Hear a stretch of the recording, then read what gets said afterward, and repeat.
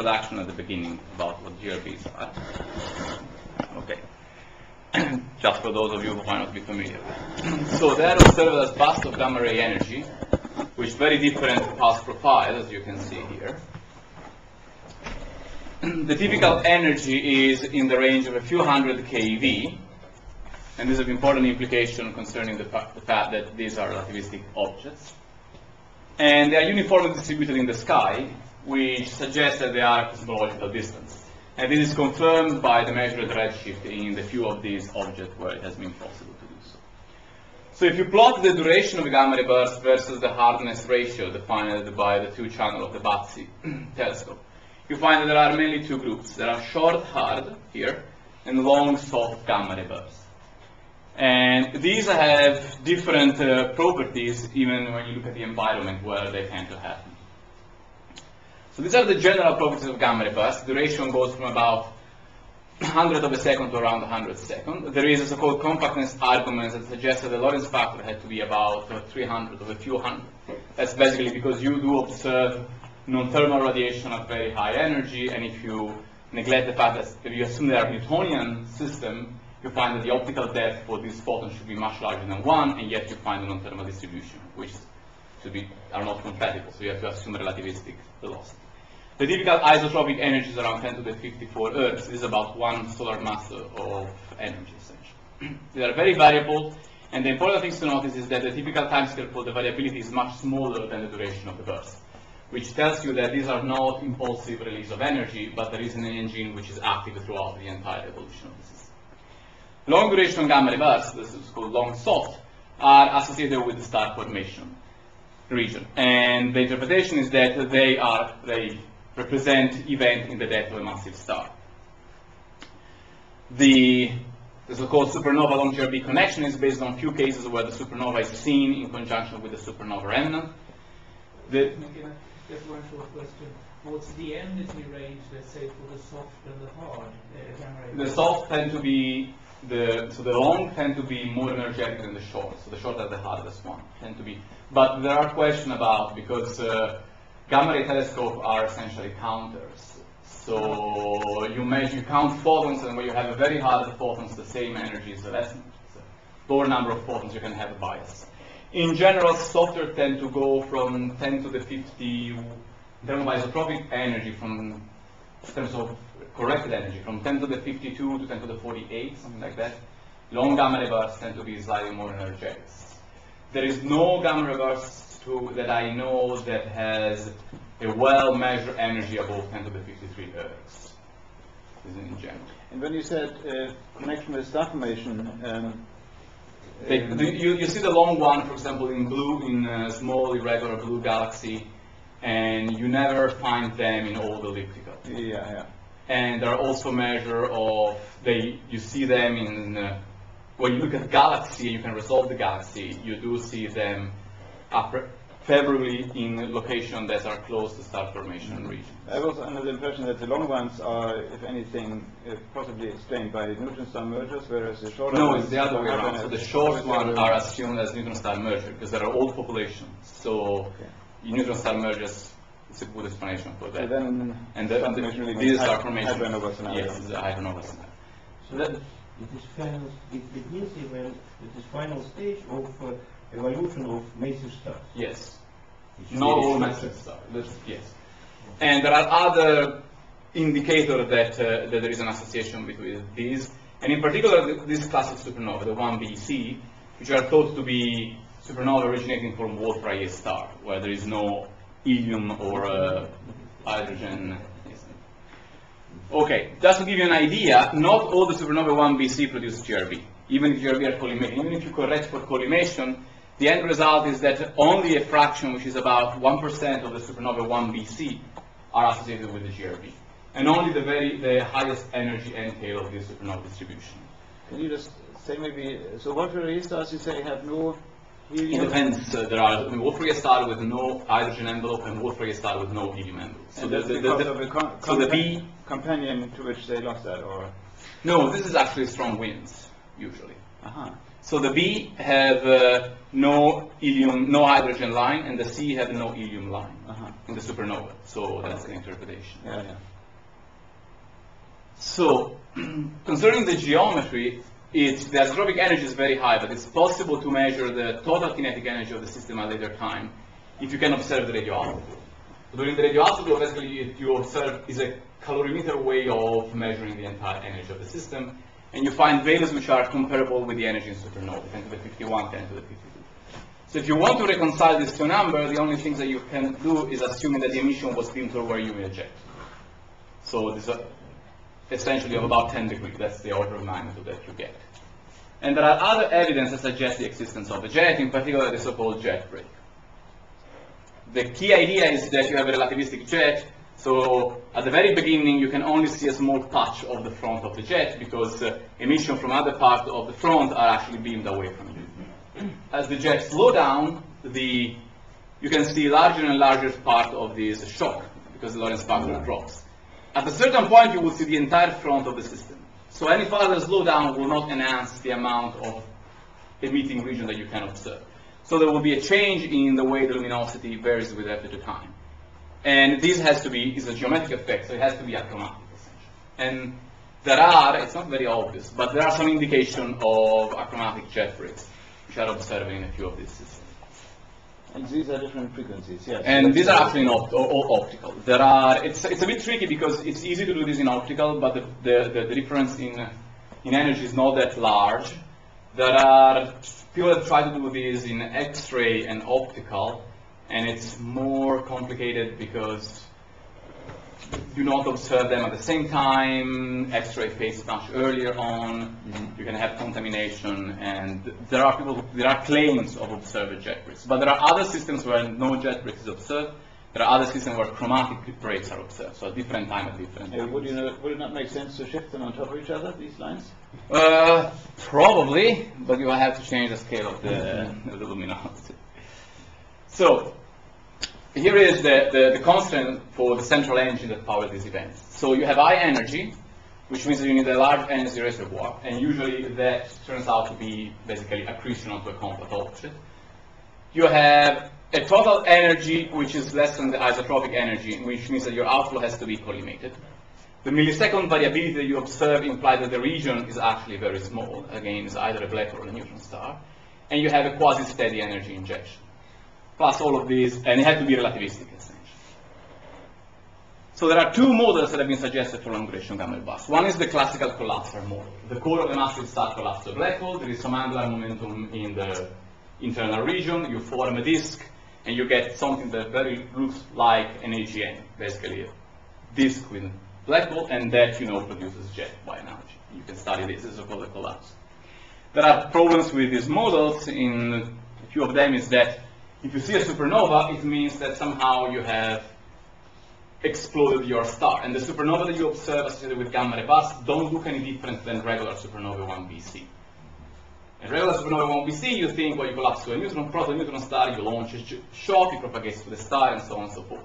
If you were to collapse to a black hole, the mechanism to trigger a supernova would be very different, and it's very hard to explain why you have the same signature, the same observable properties at the end.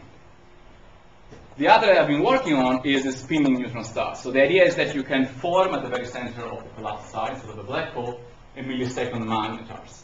And in this case, you can tap on the rotational energy of the magnetar to power your gamma ray burst. So, this is the idea. Magnetic field of order 10 to the 15, 10 to the 16 Gauss with a millisecond rotation. If you look at the energy that you have available in rotational energy, this is of order 2 10 to the 52 Earth. So immediately tells you that you can power essentially all of the observed gamma ray bursts. If you were to observe a gamma ray burst with, let's say, 10 to the 53 or 5 10 to the 53 Earths, then that will rule out this model. So this is a limitation that AGN with accretion disks don't have because you can tap as much energy as you want. The typical spin down timescale you can measure using the dipole equation are of order of 100 to 1,000 seconds, and the typical E dot is of order of 10 to the 50, 10 to the 49 erg per second, which is again comparable with what you observe. There are advantages of this system is that you know the neutron star are naturally associated with supernovae. This is the canonical model for supernova.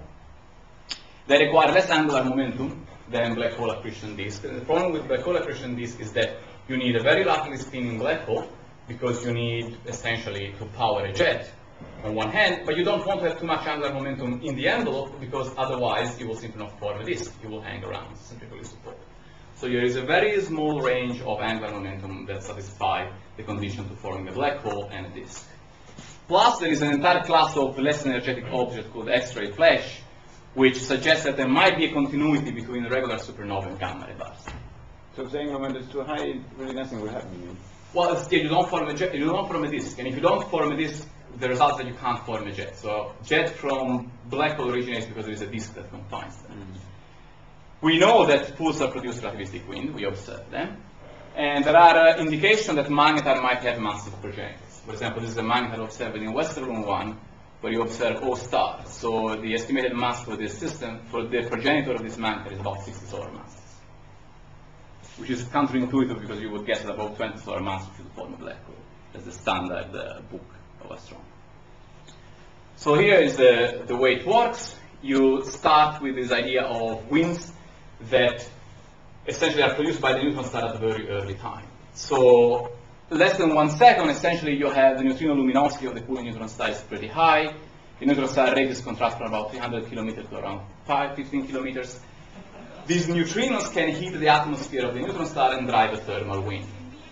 As time passes, the neutron star cools down, and the magnetic field becomes progressively more important in the dynamics of the winds because the mass loss rate in the wind drops. And you will become first a magnetically dominated wind, and then as time passes, it will become a relativistic wind. And finally, you will have to go to what's called a pulsar regime, essentially a force-free winds, where you might have only leptons inside your winds, or you might have just magnetic waves, electromagnetic waves. When you say force-free, you mean non-baryonic beaming? Yes, you mean that you can neglect pressure and inertia of the matter. So the end result is that for regular pulsar, regular protoneutron star wind, for pulsar-like parameters are not dynamically relevant for the supernova. You start off at t between 2 and 5 seconds, you say that it's very weakly relativistic. No. Yes, around 2 seconds is very weak. And then when at longer times it becomes much more relativistic. Yes. That is more velocity is pumped into the jet. Well, it's more relativistic, but the point is that this is a magnetic dominated system. Oh, okay. So it's relativistic in the sense that you get a jet which is mostly pointing flux dominated. And so the mass is lower, but it's accelerated to higher speed, but m dot is smaller. E dot is actually, it drops because the star is spinning down. But that's because they're getting closer to the deeper into the potential. And that's why you can have more energy. No, because you are, what do you mean, tough? I mean, as you're tapping out. I was surprised that it becomes more relativistic at later times. Yes. And I thought the reason for that is that you are simply contracting. No, because so relativistic is basically b squared over rho, is the Alfvén speed. So as rho drops, because your neutron star is cooling down, so it doesn't produce, your mass loading of the wind drops. Your atmosphere becomes steeper and steeper. You get an Alfvén speed which reaches the speed of light, and at that point behaves like a relativistic regime. So the magnetic. I'm sorry, what I dot? You mean I dot? E dot, yes, it's the energy tapped into the wind. So, okay, so this is a diagram that illustrates essentially the structure of the winds. So here you have the period of the neutron star and the luminosity. As time passes, the neutrino luminosity drops, and the period increases because of loss rate, energy loss. And so this is basically able to describe the evolution of your protoneutron star from an enhanced mass loss phase up to a relativistic phase at a later time. You can also build up simple curves for the evolution of the luminosity and of sigma. This is a relativistic parameter. So this is what happened to the E dot, the energy luminosity in the wind, and it goes down with time, as you can see, because the pulsar is spinning down. As a fact that the neutrino luminosity is actually dropping, the wind becomes more and more magnetized. There is this parameter, which is sigma, the light cylinder, which represents the magnetization of the wind, essentially how relativistic it is. And 1 is essentially moderately relativistic. And you can see it rise quite rapidly. The point is that if you want to have a gamma reverse, you want to have energy and relativistic output. So you can't go too early because you might have lots of energy, but this is not relativistic. Neither wait too late because yes, you have it relativistic, but you don't have enough energy to power it. And that means that in the millisecond magnetar model, there is a typical range between 10 and 20 seconds, which are the characteristic times at which you can trigger a gamma ray burst. A note of caution is that this depends on the cooling curve that you assume for your neutron star, which might be well or known or not, depending on what you think. So in general, what you find is that high magnetic fields tend to be favored, because with high magnetic field, you reach high values of magnetization at early time when you still have enough energy in your system. Favored to explain the For gamma ray bursts, yes. If you have fields that are too weak, basically you get a relativistic regime too late and the star has already spun down too much. So here is how the winds work. So the conditions are reasonable, but we have to look at, can you form a jet out of this?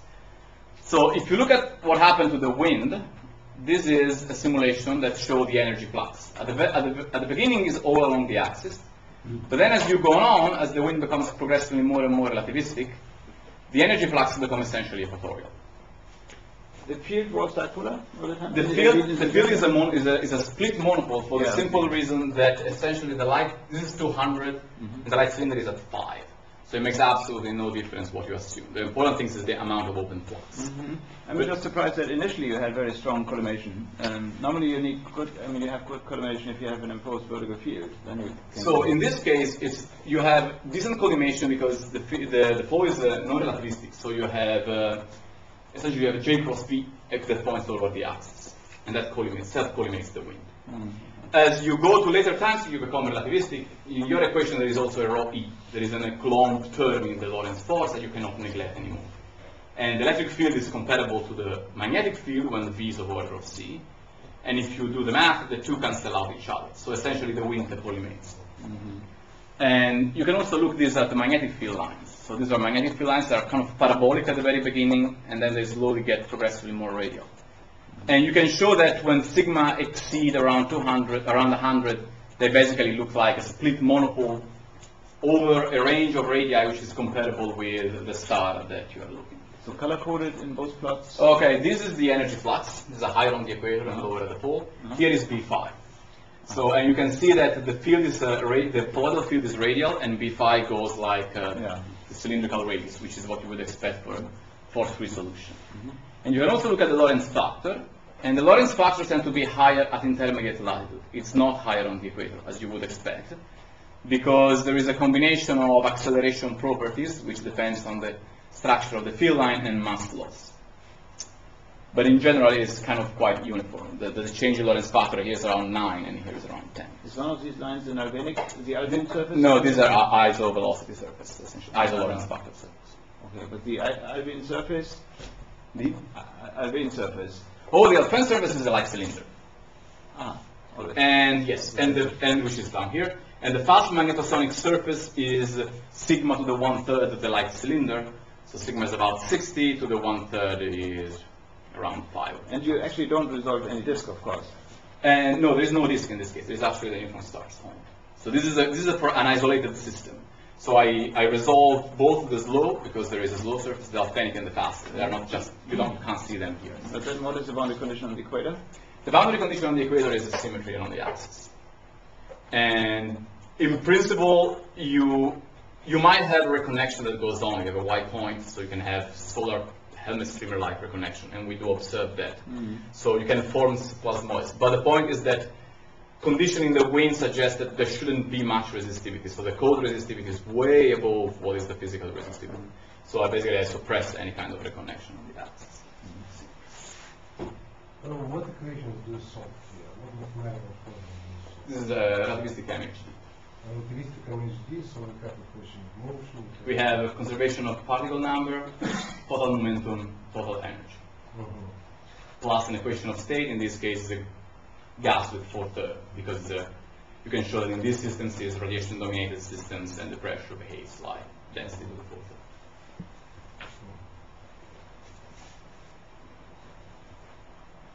So what we find is that you can have a jet with high energy, but only when the wind is not relativistic. When the wind is relativistic, you actually don't get a jet, you get a force-free wind, which is most of the energy is going into the equator. So the question is that if you take an isolated magnetar, that's not what you would like to get a gamma reverse, because you can't get simultaneously these two regimes. And the question is, what is the role of the confining projectors? Because your magnetar is not exploding in a vacuum. There is probably 10 solar mass of compact star hanging around. So the equivalent, the large-scale equivalent of what we are looking at are pulsar wind nebulae. So pulsar wind nebulae, you have a pulsar here, is producing a relativistic wind, and this relativistic wind is confined by the more massive supernova remnant that hangs around. Now, if you take this and instead pressure of confinement, that means pressure confinement. no, it's not pressure confinement. It's expanding inside very cold supernova remnant. So the mass in the supernova remnant is much higher. So this nebula is expanding. It's not. But the expansion speed is very small. It's about 1,000 kilometers per Okay, so second. completely uncollimated. And there is some hint of collimation. I can show you. So in this case, what you have is that if you take these systems and instead of a pulsar, you take a magnetar, so you rise your E dot by about 10 orders of magnitude. Instead of a supernova remnant, you take the interior of a star, so you rise your density by about a lot. And all of this, instead of being about 10 light year, is of order of 10 to the 9 centimeters. You get something that resembles very closely the condition inside your exploding star. And if you trust MHD, MHD is scale-free, so the formula should be the same. So what do we know about this object is that even if most of the energy is actually injected along the equator, this is the equator of the pulsar rotation, the system is actually elongated along the axis.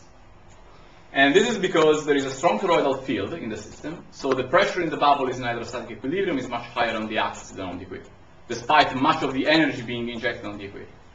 So this can drive moderately elongated system. And the idea is that, well, maybe if the magnetic field is stronger, if the magnetization in the bubble is stronger, you can actually drive a jet out of this. These expand quite slowly, but the idea is basically that.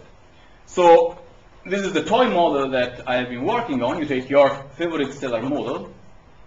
You assume that there has been a successful supernova. A successful supernova has been triggered inside. So now there is a shock which is propagating inside your star. And there is a cavity, almost an empty cavity, which is left inside. It's not really empty, but for what concerns that. And there is a compact remnant, and this remnant is producing a wind. It's your proton-neutron star neutrino-driven wind. And it's rotating. As a result, these winds move at a speed which is much larger than the expansion speed of the shock. And it will get stopped, it will form a reverse shock, or a termination shock, if you want to call it, and you will create a subsonic bubble, essentially. This is not any different than any regular stellar wind bubble. The point is that now you have a magnetic field. So you have a very fast rotator. The magnetic field here will be mostly toroidal magnetic field, will be compressed. And the end result will be there will be a higher pressure on the axis. If this pressure is high enough, it will drive you a jet. And what it has to do, it just has to do some kind of indentation into the star. There is a pressure, there is density profile in the star that go down like r to the minus 2, r to the minus 3. So as long as this starts carving a hole inside the star, it will favor the propagation of the system. So here is a simulation. These are radii of the neutron star. So this is a neutron star at the center. There is a wind. There is a termination shock where the wind is slowed down. And this is the wind nebula that's formed inside. There is a supernova shock that's propagating inside the star. And the radius of the star is around half. So the star is stand up to this distance. Is it cylindrical symmetry of the problem? Yes, this is axisymmetry. And what we find is that there is a higher pressure on the axis of the system, as you would expect from the toroidal magnetic field. And already after 1 second, this has been enough to actually start driving a jet inside the projector and overcome the supernova remnant. So when you pointed out the radius of the star, that corresponds to maybe 100 solar radii or something? No, that corresponds to a few 10 to the 10 centimeter. Because this is the Wolf-Rayet star, so it's basically the very... Few times 10 to the 10? Yes, few 10 to the 10. So that means 10 solar radii. Because 1 solar radii is 7 times 10 to the 10. So a bit yeah. It's a bit less than this. It's about 2 10 to the 10 centimeters. Oh, 2. Okay. Yes, a few 10 to the 10. Yes. So it's basically the core of the star without the oxygen. Uh-huh. So, and these are movies that show the late time evolution. This is the radius of the star. The jet propagates out, and once it emerges out of the star, it can accelerate. So here is Lorentz. This is the speed. You can see that the core of the jet slowly reached the speed of light. So this is velocity field? This is velocity field, and this is density. So the density tells you that there is a low density jet that propagates, essentially, and it's carving its way through the star. There is the supernova shock, which is propagating inside the star still, and there is a cocoon that's formed, slowly engulfing the star. And here is the velocity, and this is essentially C1, it's the speed of light. And you have a central jet with a high speed. You have some form of low velocity cocoon with about an opening angle around 5 degrees. Rho V approximately constant. Rho multiplied by velocity. Times radius squared, right? Must be. It's an energy square. Oh, you mean because No, what do you mean constant? No, the same order, you know, this configuration. We ordered that EU fast flow has very weak density. Yes. So it means that energy is the same or moment is the same motion. What do you mean? Momentum. Oh, momentum? No, the momentum is quite high actually here. The same or in different places. So you're asking along the jet what happens? Yeah. So along the jet there is variability. There is temporal variability. And there is variability because there is dynamics happening down here. It's not stationary. It's not stationary. There is lots of circulation happening inside the center, and I will show you in a minute. So this is the structure inside, essentially. So you have your neutron star sits here. You have the wind of the neutron star that occupies this region, and this here, this kind of strange shape, is the termination shock. And the termination shock is not a sphere for a simple reason that most of the energy is actually injected on the equator, not on the poles, so the run pressure of the wind is not uniform. Plus, the bubble is magnetized, so the pressure on the axis is much larger than here, which means that also contributes to giving you an oblate shock.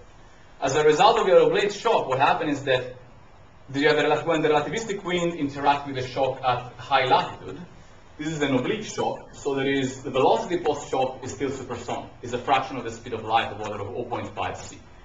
So you have large circulation and stresses of the magnetic field, and essentially you form a jet out of this.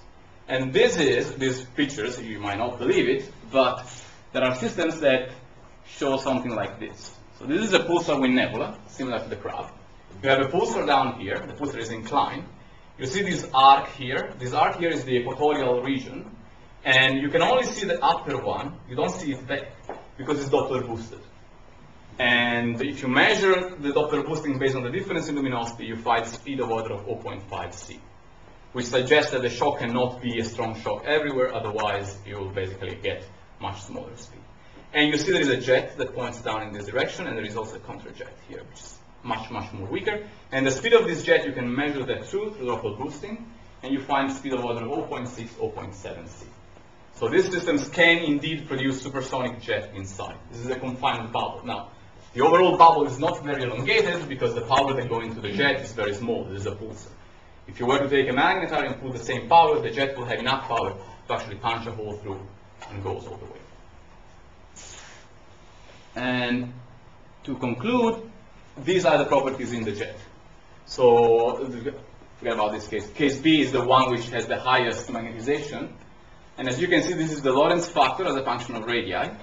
So basically, the jet emerged from the star around here and is slowly accelerating. But there is variability. And there is variability because there is dynamics in the inner regions and the mass loading is not uniform. There are, along the axis, you can have occlusion and other things. You can look at the energy loss rate, and what you find is that all these dashed and dotted line represent essentially energy flow in the jet. You can define the jet as either the high relativistic core or including some of the cocoon. The solid line is the spin down power of the central magnet. So what you are comparing here is the energy that flows into the jet once the jet is out of the star with the energy that is instantaneously injected by the magnetar down in the core. And they essentially are the same, which means that the vast majority of the magnetar energy is actually tapped into the jet. None of that energy, essentially, or a negligible amount of that energy, goes into powering the supernova. And that's consistent with observation that tells you that the supernova is no different if it has a GRB engine than if it doesn't, which means that the GRB engine cannot affect too much the supernova properties, otherwise you will see some difference. You can also look at the feedback of your star onto the central supernova. So the solid line are the solution for a spinning down protomagnetar, the dashed lines, in the case of no confinement. And the solid line is the same result once you put it inside a star. And the only things that you can see is actually in the angular momentum loss rate, there is this slightly bump here at around 2 seconds. This happened because at later time, essentially the systems, the internal cavity, the wind ceased to exist, and the internal cavity becomes sub-fast magnetosonic. At that point, in principle, the environment could exert a torque onto the central star. But the result is that this torque is essentially negligible. And the reason is that the torque on the central star is mostly governed by the property at the alphenic surface, not at the fast magnetosonic surface. The alphenic surface is the light cylinder. And in order for material from the star to move down to the light cylinder and change the structure of the alphenic surface, you need a very, very strong foldback, because it's very powerful down there, the pulsar. And essentially, in none of the cases we have looked, there has been enough foldbacks to actually see any sensible change in the angular momentum loss rate. At most, this is going to change the angular momentum loss rate if the magnetic field is quite weak by something about 20 to 30%. And that's basically when you can't measure it. Oh, okay. So these are the conclusion, and I'll let you go to the next topic. Thanks. Thank you. Any questions, please? Jet is very collimated, I understand, as a result of relativistic velocity. So, no, so it's very collimated in these pictures, well, in any picture, relativistic jets do not self-collimate. There is no way of self-collimating a jet. So if you start with a relativistic system that is not collimated at the base, you're not going to do that.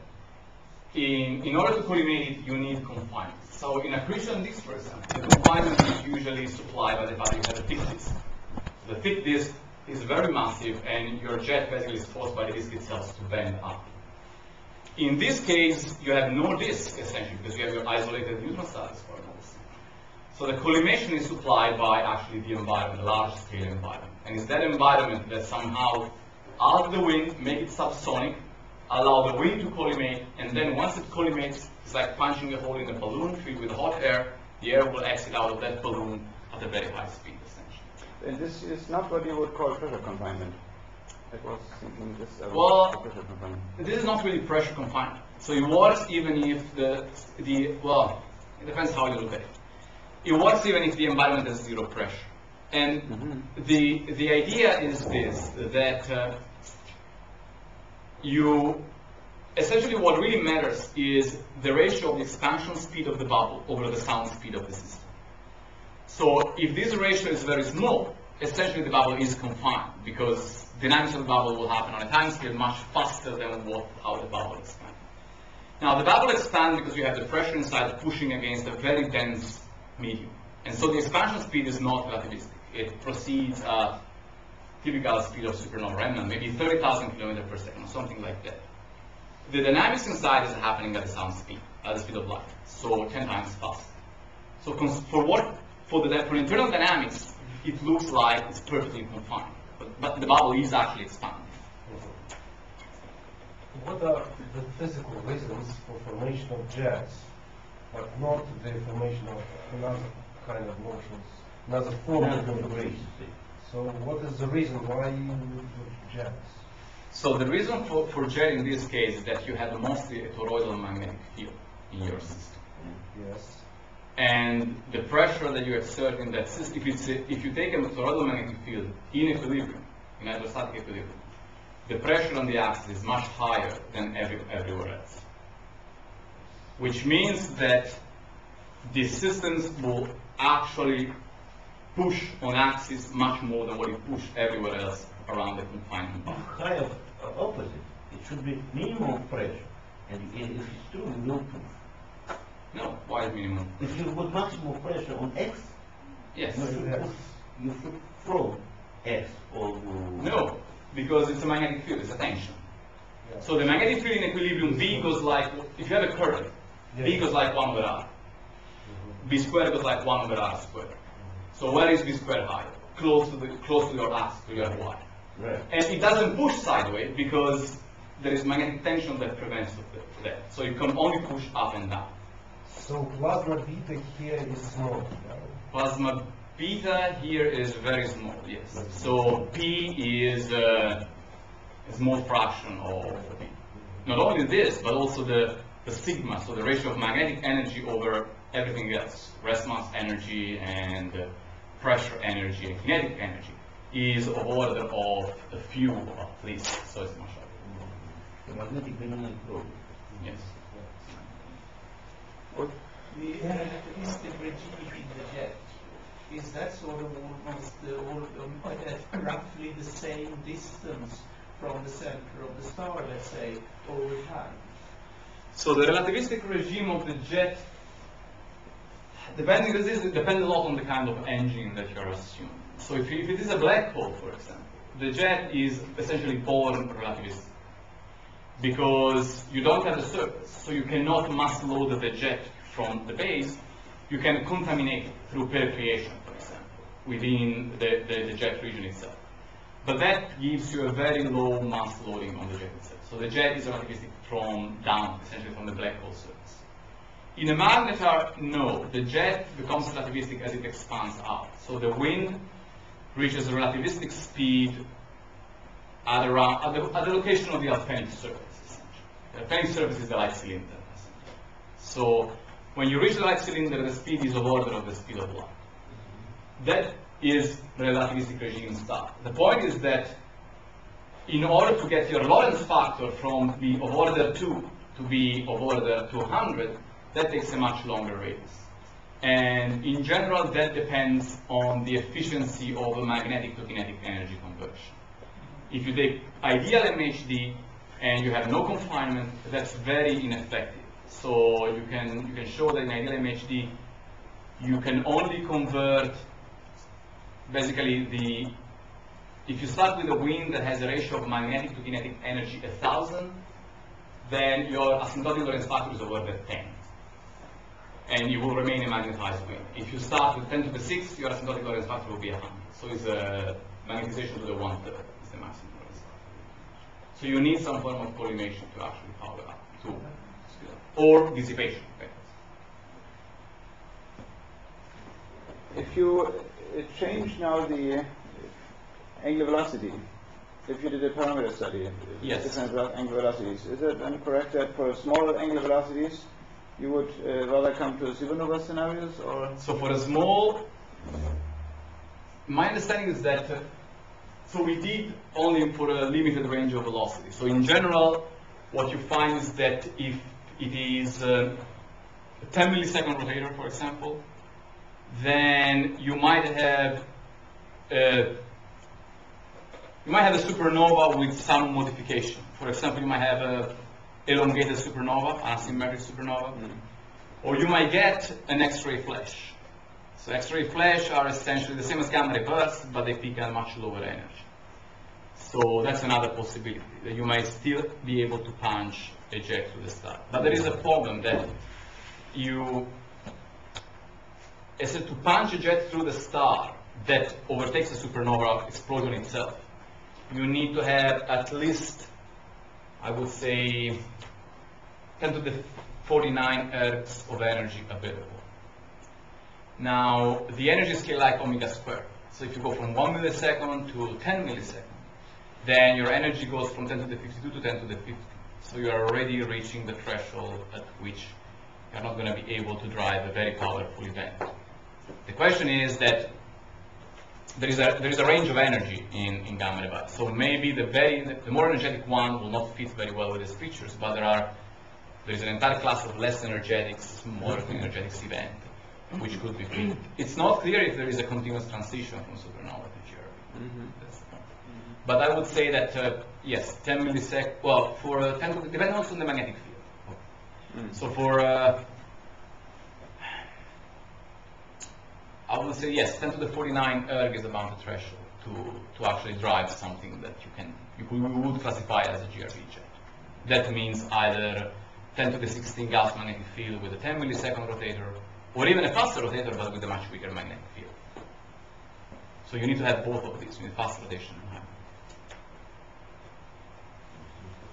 Would you consider the magnetic field as a separate independent parameter that you may want to tune? No, so Or is linked? No, the real parameters that describes the properties of this system is this sigma parameter, which is basically the product of omega square, phi square, magnetic flux, divided m dot. And you can show that you can basically adimensionalize all the equation of your winds with that parameter. So if I do two simulations with the same amount of sigma and I look at the condition outside the light cylinder at large distances, there is no difference. All right. Any other questions? Yes, I Gary? think I did not get the geometry of the problem right. So here, what is the direction of the jets related to the toroidal and their perpendicular? So you have a system that rotates. Yeah. So there is a toroidal magnet. Oh, okay. So you have your star is here, rotates. So basically, there is a wound-up magnetic field that works this way. And you have a confinement at large distance. And the jet is in which direction? The jet is in this direction. So that means the flux, magnetic flux is not frozen in the... Yeah, it is completely frozen. But then the flow is perpendicular to the magnetic field, right? Shouldn't the flow be along the magnetic field? Oh no, there is also there is a velocity along the field line also, because that you can't neutralize. Also, it's like that. So yes, the magnetic, basically you have, the system is these fields here at the base of the star. There is a confinement, and then there is a field that essentially does this. It goes up along the jet, and it actually had to close. So it will do something like this, and go down. So real movement of element of liquid is Real spiral. No, actually, real movement is not spiral. It is. It's basically straight. And the reason why it's basically straight is that if you take just the radial properties, this is 10 kilometer, and this is 10 to the 9. So essentially the ratio of a VR over V phi